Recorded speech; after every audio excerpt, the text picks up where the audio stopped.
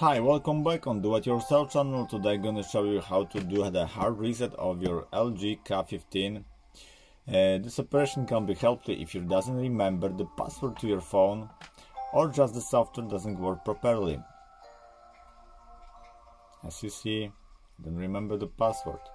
To do this operation, you should power off your device, but if you have the password on your phone, you can't turn it off.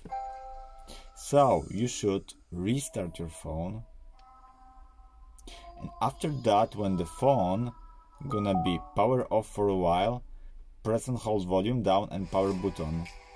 After phone vibrate, release and hold one more time power button. It's a little bit complicated, but it's very easy. Just look at my and repeat. Power off and restart. And now be ready. It's power off. Press and hold both key. Release.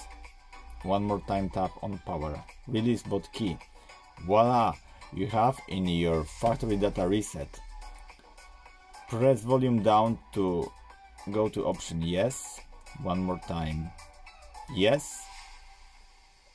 And now phone gonna be hard reset, erasing all data, and start with the new brand fresh firmware on it, without any password and passcode on your phone.